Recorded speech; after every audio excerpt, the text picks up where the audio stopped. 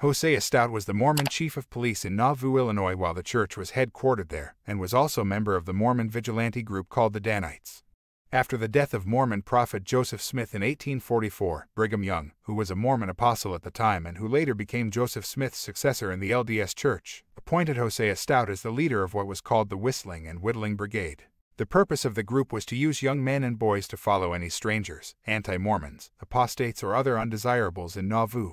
They surrounded and followed these individuals as a group while whistling and whittling with large bowie knives, both to spy on them and to harass or intimidate them into leaving town. Hawkins Taylor, who was the sheriff of Lee County, Iowa, just across the Mississippi River from Nauvoo, described Nauvoo as infected with a great number of thieves who would cross over to Iowa and commit depredations. He claimed the Mormons were stealing livestock and grain from farmers in Lee County to give to the men who were hired to work on the Nauvoo temple. This was confirmed by Eliza Young, 19th wife of Mormon prophet Brigham Young, who said, "I was talking with a person who was with the Mormons in Missouri and Illinois. He said that Joseph not only advised his people publicly to plunder from the Gentiles, but privately ordered them to do so. At one time, he was sent himself by the prophet to steal lumber for coffins. He went with a party of men down the river, loaded a raft with lumber from a Gentile sawmill, and brought it up to the city of Saints." Young also stated that the Danites were doing the plundering.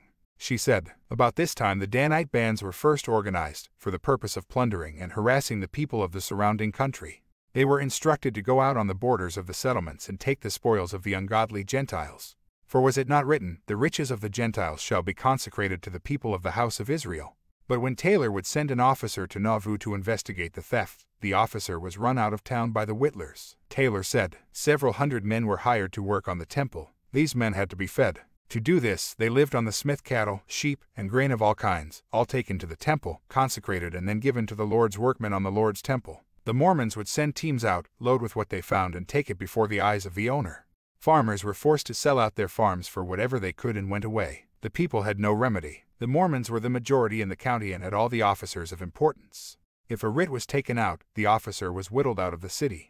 The process of whittling out an officer was as follows. A great tall man by the name of Stout was the captain of the whittling society, and he had about a dozen assistants. They all had great bowie knives and would get a long piece of pine board and get up close to the officer and pretend to be cutting the pine board, but would cut over it and cut near the officer.